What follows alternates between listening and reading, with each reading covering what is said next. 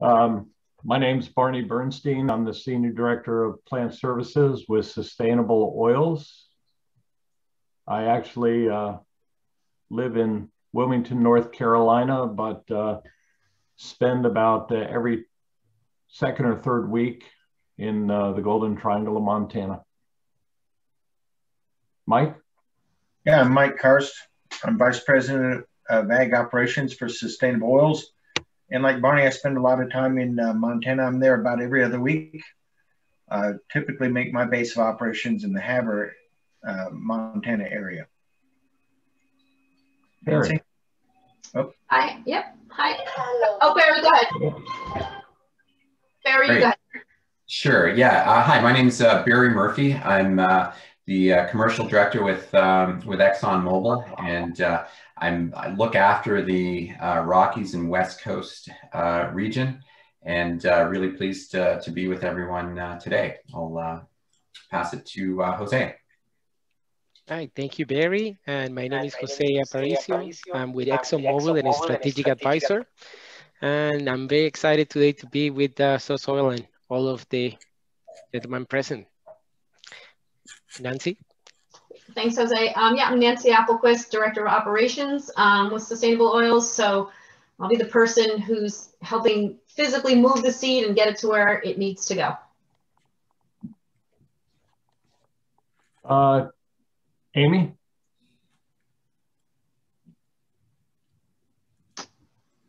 I'm Amy Thornberry. I work also with Sustainable Oils, and I do accounting and other back office support. Chuck? Farm kid from Sun River, Montana. Raised some Camelina in past years, maybe 10 years ago. Okay, great. I have a call from one of the participants, so let me take that. And Mike, if Clark, you're going around. Clark, go ahead.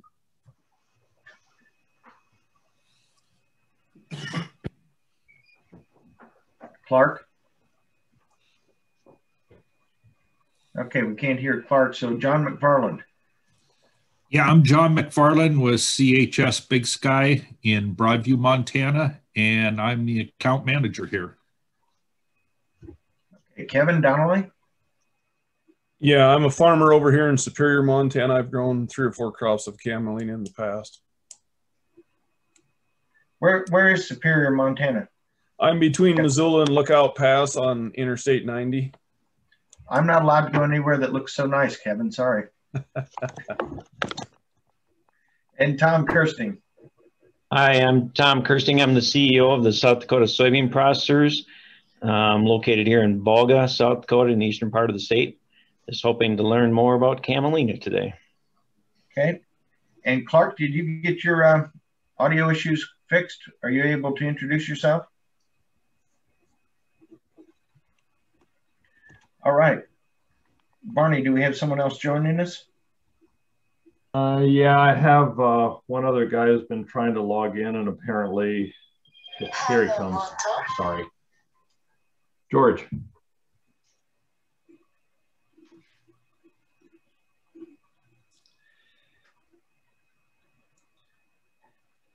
As I was saying, Mike, there's few meetings that go by without any technical challenges.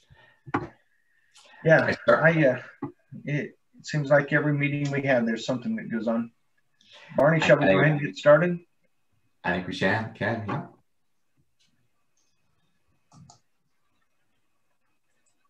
So,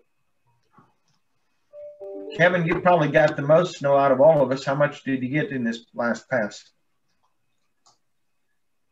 No, I didn't get anything. I'm down to trying to be bare ground, but we've still got 6 to 8 inches of frost, so everything's mud right now. Okay. Well, just west of, or just east of Havre, I talked to a grower this morning that had 4 inches, so he was pretty happy this morning. Okay. John, did you guys get anything down by Billings?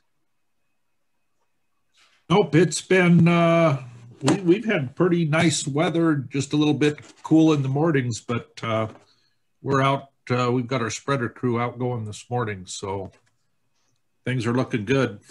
Okay, Clark, I got your message. So Clark's from Ledger, Montana, and Clark, I did some work with Camelina in that Ledger, Montana area about a decade ago. So we may have to touch base and compare notes. Hey, Nancy. Yes. Can you resend the invite to George Waldner, W-A-L-D-N-E-R? Sure. I bet he's trying yesterday's and it's not working. Okay, I'll do that. Thank you. Sure. Barney, let's go ahead and get started. Yes, we should. Okay, very good. Thank you all for participating. We're glad to have you as a part of this. On today's webinar, we're going to talking about a little bit about Camelina, a little background on who Sustainable Oils is, our marketing partner in ExxonMobil. They're here to talk about why they're interested in Camelina as a feedstock for renewable diesel and the interaction with our parent company, Global Clean Energy Holdings and Sustainable Oils. A little bit about why grow Camelina and how to grow Camelina, and then we'll talk about contracts at the end. So with that, let's jump into it. So what is Camelina? It's an oilseed crop, much like flax, mustard, or canola. The main differences between Camelina and some of the other brassicas, Camelina is a very short season crop. It's ready to harvest in somewhere between 90 and 100 days. Another major difference is that Camelina can withstand cold temperatures, so you can plant it very early and have it harvested before winter wheat harvest. The uses are, the primary use that we're focused on is for renewable diesel, and that's for the California market. I had someone make a comment yesterday that we're probably here because of the new administration, and I have to say we're here because California has much more stringent regulations going forward on air quality, and that provides an opportunity for us and for farmers, especially in the Montana area, to help Californians, especially truckers, meet their goals on air quality improvement. We that Sustainable Oils have the only Camelina that's approved in California for use in renewable diesel. And the benefit of Camelina, because it's grown on, I'll call it a non-food acre, say we prefer to go on fallow ground, not during the fallow season, so a recrop. Because we're not displacing a food crop, we get extra credit for that in the way they calculate their carbon intensity scores, and makes Camelina the lowest carbon intensity feedstock available for renewable diesel, other than say tallow. So who is Sustainable Oils? The company was founded back in 2005, improving Camelina, which at the time was really viewed more as a weed than as a crop. We initiated a full-blown breeding program to improve Camelina. Unfortunately, the original Sustainable Oils went out of business in about 2011. They went bankrupt when oil went back down, went from $140 to $40 per barrel.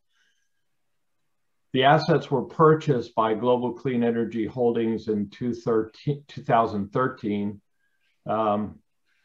And we are in the process of restarting this program to rebuild Camelina acres to fulfill our needs for this refinery in Bakersfield, California.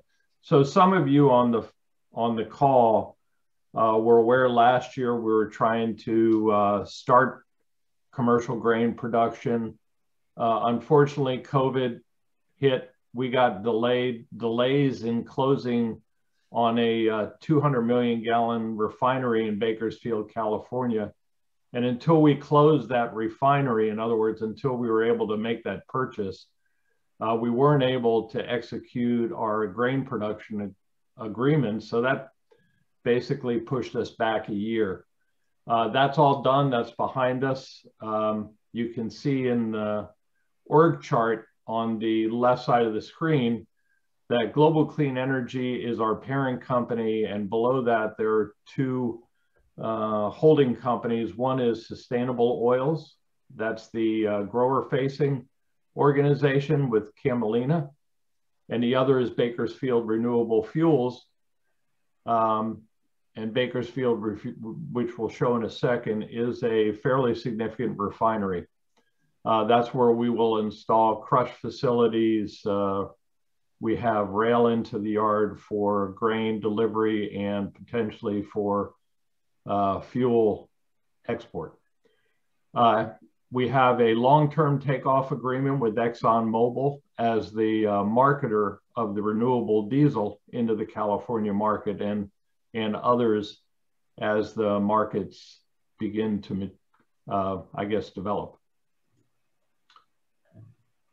So why do we want Camelina? Well, we have this refinery pictured here in Bakersfield Renewable Fuels, and it's going to require about 1.5 million acres of Camelina to fill that refinery with 220 million gallons of feedstock a year.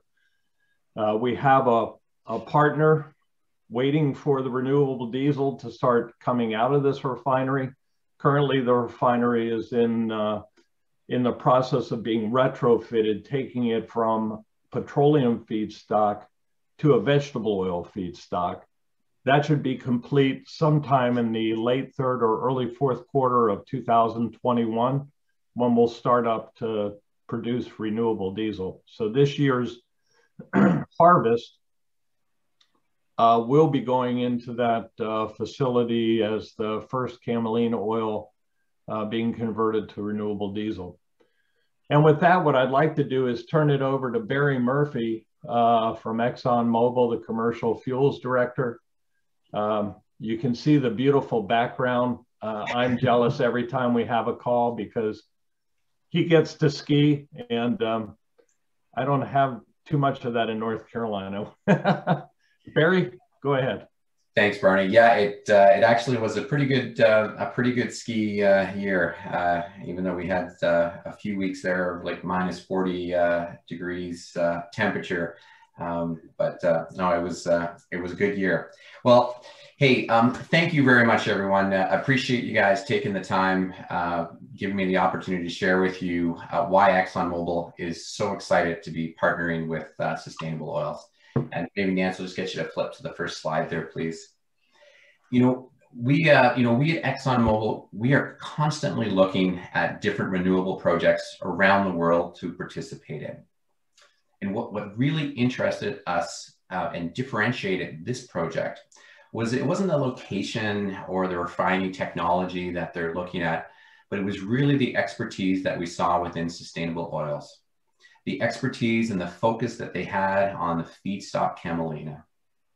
The expertise and the focus that they had on the research and development program, on the seed technology to advance yields. And of course, the expertise and the focus on enhancing agricultural practices. So it was really for these reasons that ExxonMobil has established this long-term relationship with Sustainable Oils and GCE to market, sell, and distribute the renewable diesel that will be produced at the Bakersfield facility. I think a lot of people today maybe don't realize that not all renewable fuels are created equal. I think, we see governments, the federal or state level kind of mandating a certain blend of renewables. So I think a lot of folks just assume, well, they must all be the same. But we heard Barney talk earlier about the difference in terms of with Camelina. And it's important for us to understand that there's a wide spectrum of renewable fuels with respect to the impact on the environment. some fuels are made from feedstocks that really, aren't very sustainable. And, if you think about it, if you have to, burn down a rainforest, plant a crop, then sell that crop, halfway around the world, all doing that in order to fuel a truck in California, that's not really a sustainable path. But because Camelina is produced here in America, it's produced on recrop acres, it offers us significantly higher benefits from an environmental perspective and a more sustainable fuel, which a lot of customers are really excited about. So I think it's for all of those reasons, why, ExxonMobil, is partnering like CHS, like United Grains, why we're partnering with Sustainable Oils on this initiative. So, let's talk about customers. After the product, after the Camelina leaves your farm, what's the end use of this product? Well, what Camelina allows us to do through that refinery process is produce a really high quality fuel that can be used, by customers really to power our economy. The high quality fuel can be used in almost any application that we typically see a diesel consume today. Because of the location of this refinery in Central California, this means that a large amount of this product will be used within the agricultural sector, which kind of surrounds the valley. We also know that many rail companies, trucking, transportation companies have established corporate goals of how they want to reduce their carbon footprint. And this fuel provides them a great tool in terms of for them to help achieve those goals. We've also had interest from other sectors, municipalities, school bus fleets, garbage trucks, construction and paving have all expressed a strong interest for this product come 2022 when we start to bring it on stream. It's actually pretty exciting to talk to folks, and they get quite excited, and when you explain this to them and they understand what a positive impact they can have by just simply making a different choice in the fuel that they use. Yeah. What's the difference between renewable diesel and biodiesel? Just so for the group. Great question. All right, maybe we'll flip to the next slide there. I think that's, a good lead in. Oh, wrong direction. Whoops, thank you. Thanks, Nance. Yeah, so, I've used the term renewable diesel. So, what exactly does that mean, right? And how is that different than, biodiesel or conventional petroleum diesel that folks probably pick up at their local town pump? So let's talk about, these three products. First, conventional petroleum diesel, I think kind of pretty familiar with this one. The feedstock that goes in this is, petroleum crude oil. It goes through a very complex refining process, like the one that we have in Billings, with, distillation, hydrotreating, and we produce a whole stream of products from that barrel, from the very top light ends, like a jet fuel, gasoline, diesel, and then at the bottom of the barrel, kind of bunker fuels and asphalt. And that's kind of the typical refining process with petroleum. Now, when we look at bio and renewable diesel, the big difference here is instead of crude, we're using some type of a vegetable oil or an animal tallow as the feedstock to kick off the process. But I would say that's really where the difference stops, or the similarities stop, because from that point on, a biodiesel and a renewable diesel are very different. So with a biodiesel, and a lot of people, biodiesel has been around in the market for, probably about 20 years now or longer. And, many folks may have seen it as kind of a B5, at different pumps, or sometimes it's marketed as a B20. And the bio product is a much simpler process that it goes through. It's a chemical process, and it produces what we call FAME, or a fatty acid methyl ester. With crude oil, we use the term hydrocarbon. That's the chemical base of what crude oil is. So right off the bat, we know that bio is going to be different because of it being the ester. So when we look at renewable diesel, even though we start off with the same feedstock going into the process, renewable diesel goes through a very similar refining process as that of crude oil. And what we do with that is put it through that refining process, and we produce a stable hydrocarbon that really is a chemically similar, chemically the same to a crude oil. So why is that important? Like, why is that such a big deal, and why is it such an advantage? Well, the big advantage is it can be used as a complete drop-in fuel, which means you don't need to worry about trying to clean your tanks. You don't need to worry about the blending procedures that you have with a traditional bio product. It's chemically interchangeable with conventional diesel product. Now, there are some differences, Barney, as well, with some of the properties of between these three products. And I'll just talk about a couple of the most important ones that folks may be thinking about. The first one is blending. As I mentioned before, most equipment manufacturers will only allow you to blend about 5%, sometimes up to 20% of bio into the conventional diesel product. And that's just because of the chemical makeup of the product. It's not a hydrocarbon. Renewable diesel, you can blend up to 100%, complete interchangeable. So that's one of the real advantages that helps make renewable diesel kind of like the Cadillac in the renewable diesel space. The next one is your tank stability. Because biodiesel has oxygen in it, unlike petroleum diesel and renewable diesel, the bacteria really love that, and they like to grow in terms of in that oxygen-rich environment in your fuel tank. So that can cause issues in terms of with some filter plugging and some other challenges with bio. The next area that I would mention would be energy density. Obviously, critically important in terms of from dollars and cents. When we compare it to petroleum, if you think of petroleum as kind of being about 100%, your bio is probably going to be about 90%, so like a 10% loss of energy density. The renewable diesel that we're making here is still a little bit lower, but it's kind of more in the 4 to 5% lower energy density. So another big difference. Cold flow properties, very important in terms of for Montana.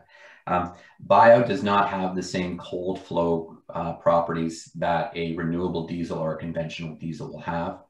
And then finally, renewable diesel and bios might have high cetane values. And depending on the engine, a high cetane can actually help improve combustion, stability, and performance. So Barney, those are probably the key areas when we talk about the differences between those three products that I like to highlight and make sure folks are kind of thinking about. Okay. So maybe why don't I continue? I'll just talk a little bit about, I talked about why we were involved. And, if you just go to the next slide there, I do think it's important that, folks understand, this opportunity for us to participate with Sustainable is critically important. We look at our role in terms of as ExxonMobil as kind of powering the US out of this pandemic.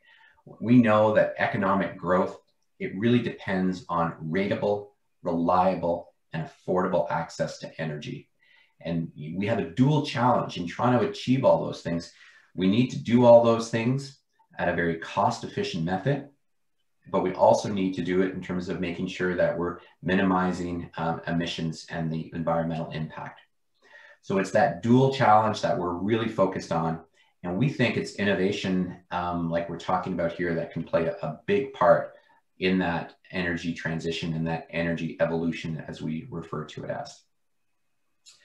Maybe I'll just go to the final slide. And I just wanted to talk about, obviously, we're a big part of the, Montana community. Like folks like yourself, community is critically important.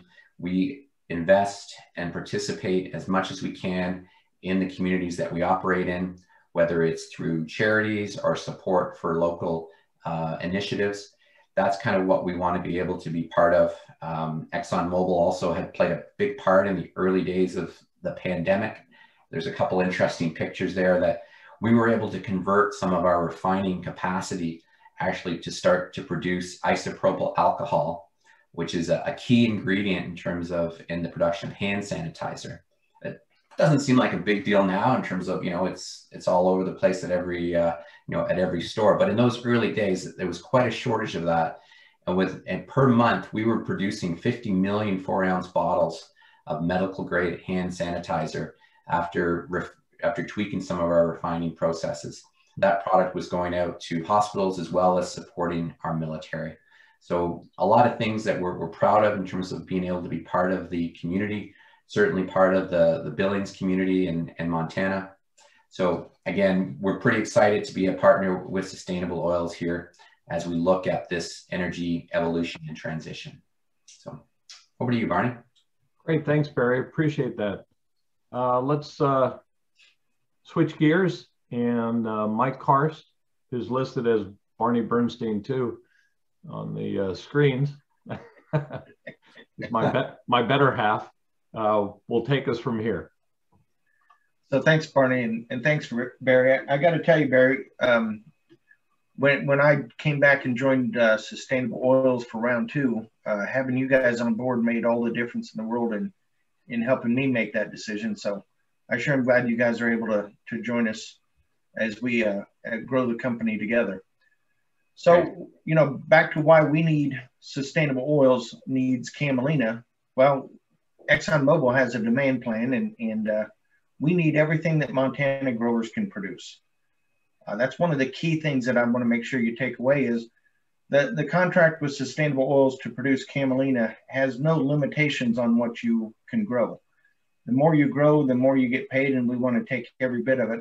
We don't want to have any these contracts that guarantee you a price on the first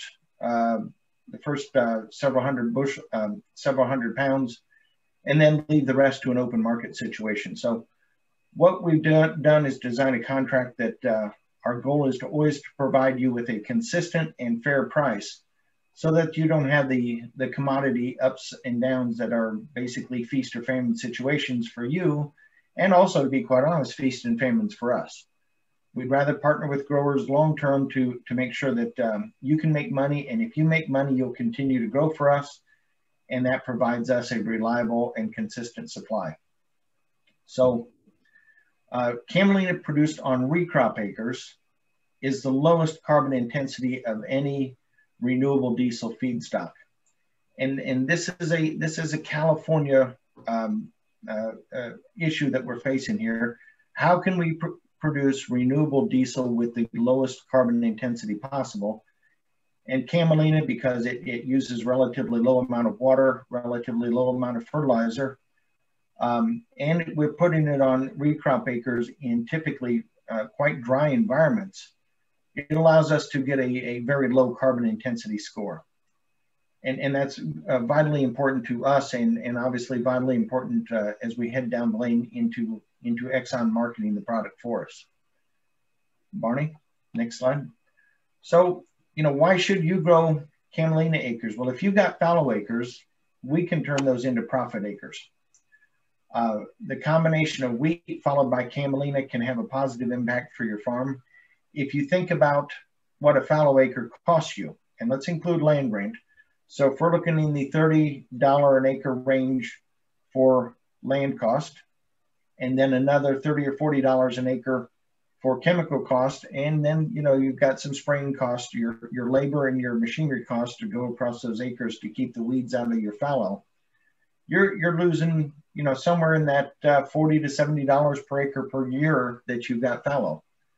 So now you start your next wheat year, and you're already that amount of dollars behind.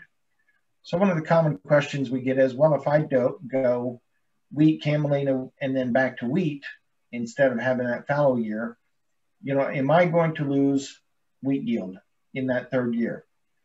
And my answer always is, you tell me what the weather is going to be, and I'll tell you if you're going to lose yield. A couple of years ago, when we started in Montana in 2019, we had that question, and we said, we'll see. Now, as it turned out, all of our growers had relatively good rainfall in 2020, and they didn't see any difference whatsoever. But Mother Nature is fickle, and we know that sometimes droughts come along. So in those dry years, if there is a wheat yield reduction following Camelina, you can still expect that you're making about $40 per acre per year over having a wheat fallow rotation. So as we look at the economics, you know, we're encouraging people to begin to try this and put it in place of fallow acres as a recrop behind wheat is where it typically goes. So how do you grow camelina? Well, these pictures all came out of Montana over the last few years. That first picture with the John Deere air seeder was taken on May the 5th of 2019 in Judith Basin. Within about 3 weeks, you see the next field where it's the small rosettes in between the wheat stubble there. And then within a very short period of time, camelina flower occurred. So you might think of this as from emergence to flowering is going to be about a 30-day period. And to tell you how fast it emerges with moisture and a soil temperature of 70 degrees in our growth chambers we use for testing for bioassays, we see germination occur within the first 24 hours. And we see crops coming out of the ground within 48 to 72 hours. So then the next picture we go down to, the setting pods and seeds, that's about your second 30 day or your last 30 days. So you've got 30 days of vegetative growth, 30 days of flowering, and then about 30 days of setting the pod seeds and then drying down. So it ends up being between a 90 and a 100-day crop. And it tends to be the higher the elevation, it takes a little bit longer if you get into higher elevations. And then the picture on the bottom center there is what it looks like when it's ready to harvest. It is a crop that when you're harvesting, it is a little bit slower to harvest. You're pulling a lot of biomass into your combine.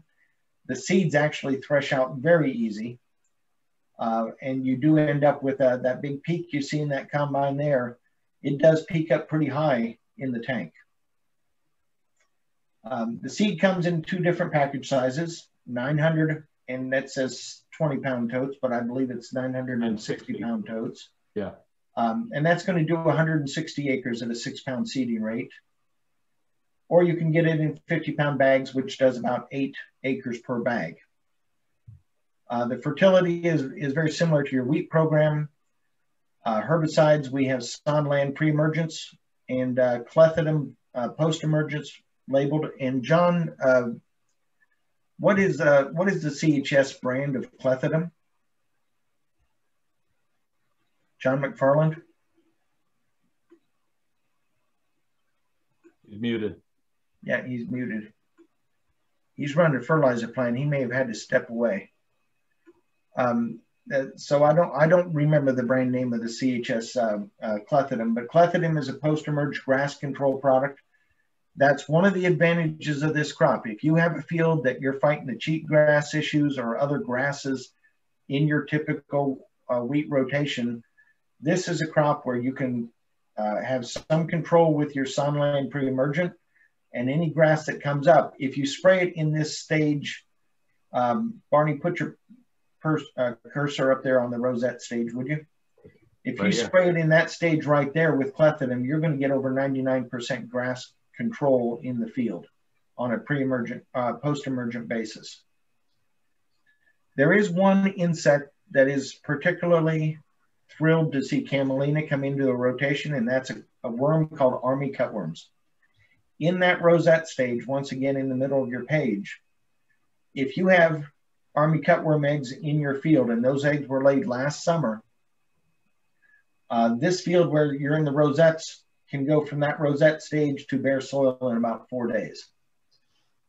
We've never seen a field yet that can be sprayed and saved once you see the damage to occur. So we strongly encourage cyhalothrin or bifenthrin as a pre-emergent application over the top of the ground. The worms come up out of the ground, they crawl across the ground, and that little bit of insecticide will take care of the worms, and you'll never know they were ever in the field. So if we flip to the next slide. So the first thing is to choose the right fields. It must be in a recrop situation. you need to consider your previous herbicides. Group 2 herbicides like Beyond, like Ally, like Olympus, those products have replant intervals or recropping intervals that we have to pay special attention to because they're dependent on your soil pH for breakdown, and as well as rainfall and your timing of application and rate. So those are things that if you're considering doing this, Barney and my number will be on the last slide that we'll be looking at. Please give us a call and talk to us about it. We keep a pretty good list of what you can and can't use and how long we have to have in between application and planting the Camelina. The second thing is control the weeds. Glyphosate plus Sonland applied pre-emergence. You can add AIM. If you've got some Roundup resistant weeds, you can put that in for pre-emergence as well. You need to control the insects early. The insects depend on your soil temperature. If you are planting this into soil temperatures that are above 45 degrees, I would put the insecticide in with your glyphosate and Sonland when you spray it. If you're planting, let's say this week, and I heard talk of frost in the ground, but let's say you are able to get across your field and your soil temperatures are still in perhaps the mid to high 30s. I wouldn't spray my insecticide now because there's no bugs to kill. I would go ahead and seed the crop. And then at about the time the crop is coming out of the ground, I'd go ahead and spray the insecticide at that time, because the insecticides are going to come out of the ground at about the same soil temperature as when the Camelina is going to come out of the ground, about 45 degrees. Fertility is going to be like wheat, nitrogen at about 100 pounds per acre of available nitrogen. Now that includes what's in the soil, so you need a soil test to say how much is there, and then deduct that from that 100 pounds. Phosphate, 25 to 30 pounds available for the crop. Here again, depending on your soil test, and your local agronomist can help you figure that out. And then sulfur, this is a crop that likes sulfur, so we do recommend 20 to 25 pounds per acre of sulfur. Now, one of the questions we often get on nitrogen in particular is, can we put it on when we plant? And the answer is yes, but it's got to be off to the side of the seed. It can't be on top of the seed at that high rate of that high of rate of nitrogen. You've got to put it off to the side. The phosphate and the sulfur, those should be low enough rates you can put them in with the seed if necessary.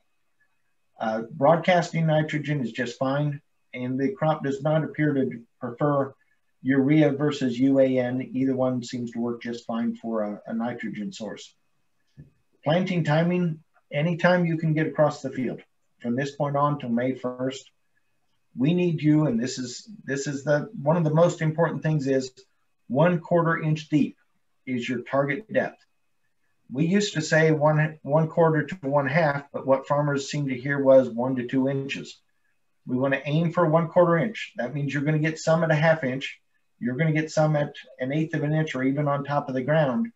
That's okay. We're asking you to plant 6 pounds per acre, and 6 pounds is about 2 million seeds per acre that you're going to be dropping. And also make sure to do at least a 5-degree offset to your previous crop rows.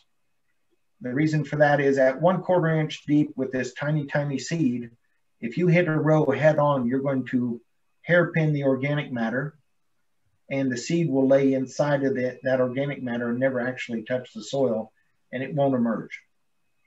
So at least a 5-degree offset to your previous crop. After the crop is up, the thing you have to look at is spraying for grass control with clethodim post. You need to do that before the seed head begins to bolt. Seed head bolting starts to take place at about 28 days after emergence. So if I were in your shoes and I were doing this, I would be looking for that range of 21 to 28 days. I would be spraying the clethodim at that point. If your seed head begins to bolt, you can't spray the clethodim because you can cause sunflower abortion, and that's going to hurt your yield. The big reason that the controlling grass is most important for us, and there is an advantage for you. Volunteer grass, including volunteer wheat, is the most common cause of unacceptably high foreign material in the grain when you harvest it. The wheat seeds, when you harvest this crop, will typically still be a little bit on the green side. So they're going to increase your grain sample moisture. And because they're green and they're heavy, it increases your foreign material. And there's a dockage for going over 15% foreign material. And when we've had that dockage, it's been primarily volunteer wheat heads. And the clethodim will solve that for a really low price if you spray it early. So finally on harvest, harvest is the most important thing as far as the making sure the grain gets in the tank. Combine settings are critical. You're going to set up. Go ahead, Kevin. Kevin, do you have a question?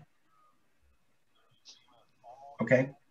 I think I hear him very faintly, Mike. So I don't know if he was like on another call or if he was actually trying to say something. Yeah, he muted it. So. Okay. Okay. You're going to want to set your combines for harvesting canola or mustard, something very similar to that. What we're looking for is a low fan speed and shutting down the top sieves and the bottom sieves to just a few millimeters each. The idea here is to allow those little tiny seeds to fall through and at the same time to allow the pods and foreign material to blow out the back. If you're a first-time small seed grower, you're going to look in that tank as you're going through the field and you're going to look and say, my God, what a mess have I got back there. It is filthy. And your first inclination is going to be to turn up the fan speed. I will caution you again, don't do it.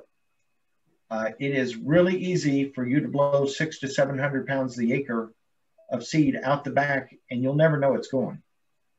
And as an example, the very first field that Barney and I were at for harvest in 2019, the farmer decided to open up the end rows and one pass up the middle to see how it was doing.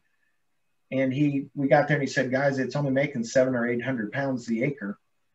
And we got the combine started, and one of our guys got in the combine with the farmer, and I was behind the combine with Barney, and we were looking at the seed coming out. And we just stopped him and said, what's your fan setting? And he was over 1,000 RPMs. Once we knocked him down to about 500, guess what? We got about 700 pounds the acre back in the tank. So we expect the trash. We need to be careful that we don't blow the grain out the back of the combine. Hey, Mike, we got a chat from John. He said the CHS clethodim is Gatlin. Okay. John, can you, while you're there, can you look up the cyhalothrin and bifenthrin as well and let us know what those are? Oh, and he also said they have a great price on it. And they do. I know the price, and it's come way down from a couple of years ago. So Barney, if you'll go ahead and bounce to the next slide. Oh, wait a minute, got to get rid of the chat, sorry. Yep. So, you know, with a lot of specialty crops, you may or may not know where you're going to be hauling it to. With Camelina, we have 5 different delivery points in the state of Montana. And with this scattering, most of the growers that will be growing Camelina are within 60 miles of a delivery point. This is going to be a buyer's call. We don't have grain storage available at any of these facilities that we can just turn on at the flip of a switch. So our intent is to start the inbound buyer's call in October and to be finished by January of 2022 for this crop we're about to plant. Those locations are going to provide their access to their tracks, access to their scales, and help us in gathering the grain samples. When we talk about a buyer's call, the process will be, you know, we don't want to drag you guys out. If I can have any control over it at all, I want to make sure that when we call you to bring in your grain, we want you to bring it all in at once. And once again, we take everything you can produce. And of course, you'll have your choice of where to go. If we got anybody that's in between Shelby and Havre, I know a lot of people don't like that scale on the west side of Havre, so they prefer to go to the west anyway, over towards Shelby or down towards Kershaw. So it would certainly be your choice where you'd prefer to haul. Next. So let's talk about the money, because that's what everyone wants to know. We have what we call the shared risk contract. To be blunt, guys, the crop insurance on this crop is really not very attractive. We saw some quoted prices today that were just rather disgusting. That's one of the reasons we have a base payment of $80 per acre, and that is paid after stand establishment. So you're going to go ahead, you're going to plant it. We'll provide you the planting protocols. Barney and I will be here to provide agronomic advice. If you have at least 1 million plants per acre that emerge, you're going to get $80 per acre after we come and look at the field and do the stand count. It doesn't matter what happens to that acre after we were there. If we approve it on a Wednesday afternoon and you get hailed out on Thursday morning, you still get the $80 an acre because we proved that it was there. That $80 then is your prepay on the first 400 pounds of crop you bring into the elevator. So then there's a variable payment on the 401st pound, and then going up to everything you produce, we pay 16 cents a pound. That is paid on delivery, and like I said, it's a buyer's call. So we pull the sample. We're going to send the samples to national quality inspections in Great Falls. We'll get the foreign material calculation back from them, and we will pay you on all the clean grain above 400 pounds per acre, 16 cents.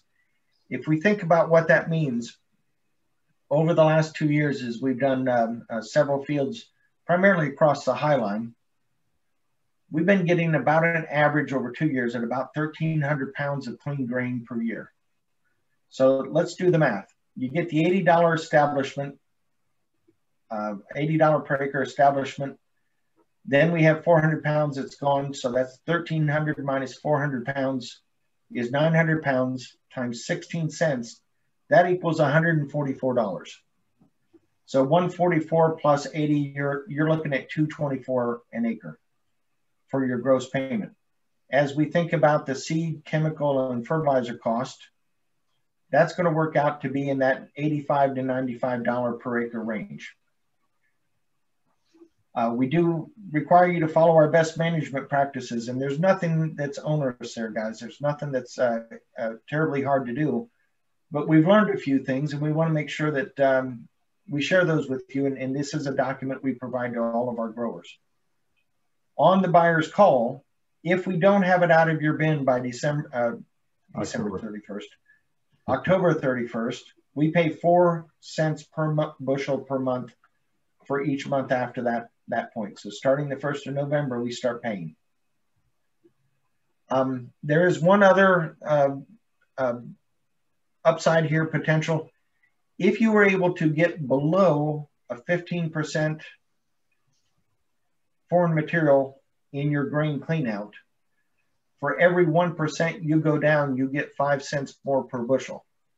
If we go back to that 1,300 pound yield, that would add another $6.50 per acre to that 224. So the top end bonus on foreign material at 650 plus 224, you're looking at $230.50 an acre.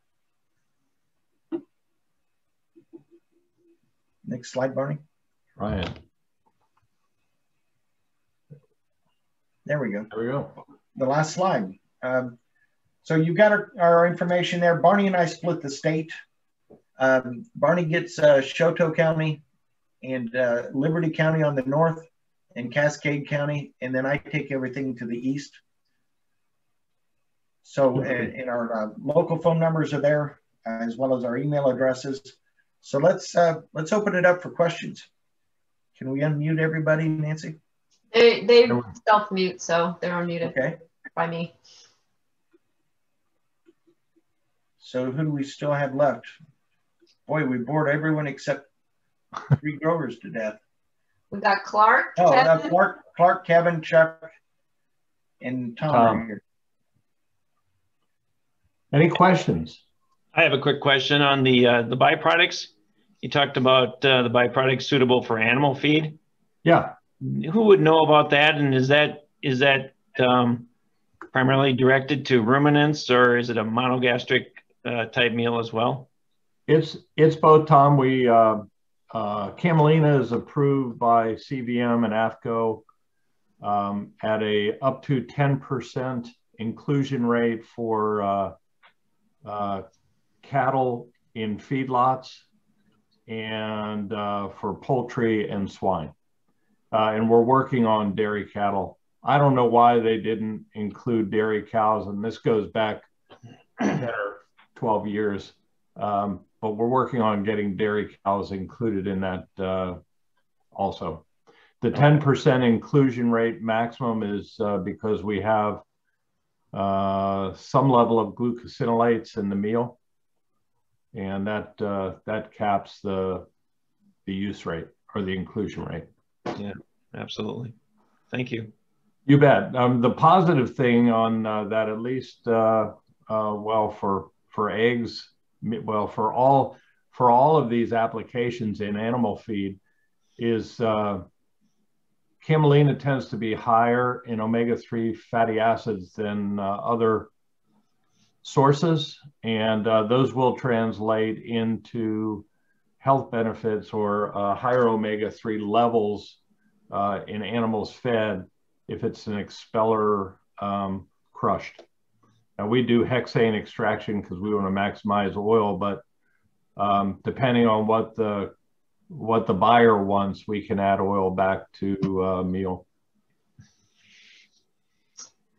Hey, Barney, Chuck had a question. He said, what about irrigated? And asked if you could talk a little bit more about the recrop requirements. The recrop is a function of the carb standards, the way they calculate the carbon intensity. They have, in their algorithm, they have, I guess, a negative associated with taking away a food acre. And so that's why we focus on recrop. We do have situations where we're looking at double crop, or, you know, one of the things we have to talk about, a lot of farmers have a need for replacing current crops in rotation for agronomic benefits. And that's one thing Camelina brings as an oil seed into some of the areas of Montana. So that's something we have to adjust for. On irrigated, there was a question about irrigated. So our experience on irrigated Camelina is that the yields are going to be significantly increased by probably 50% is what we've seen so far. Our experience on irrigation is really on seed acres. That's where we'd focus irrigation. But I think for what Chuck's doing, if they have both dry land and irrigated, it would be pretty interesting this year to take a look at what the impacts of irrigated versus dry land and be able to capture data off that, because that can help our agronomic recommendations going forward. Yeah, this is Chuck. So we raised Camelina for maybe half a dozen years in the maybe ending about 2010 or 12, and we had some problems because we're in West Cascade County, and only about 12 inches of rainfall a year. So we're right on the edge of being able to recrop. And I actually had a winter wheat failure in following Camelina, whereas following peas, they seem to take just a little bit less water out, and we can successfully recrop behind them. And that's why I asked about the irrigated, because I've got a couple small irrigated patches that I might be willing to try. Okay, and it's certainly something, Chuck, we can talk about it when we're done. Give me a call. Sure. Or I'll call you.